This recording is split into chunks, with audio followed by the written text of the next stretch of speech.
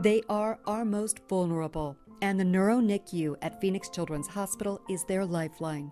A Neuro-NICU takes care of all infants that have neurological problems at birth. Dr. Cristina Carballo is the director of Arizona's only comprehensive Neuro-NICU.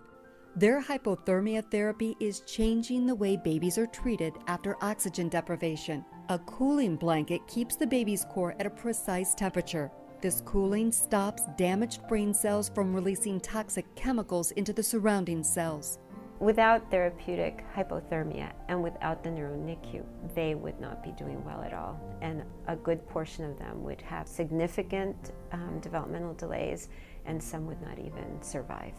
Program coordinator Kimberly Allred explains other hospitals may cool babies, but PCH's aggressive bedside monitoring is the key to successful outcomes.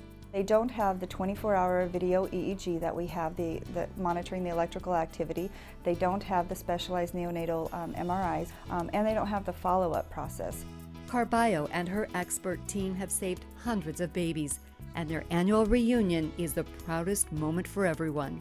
You see these children come back and they're running and laughing and talking, and they would have been a room full of wheelchairs.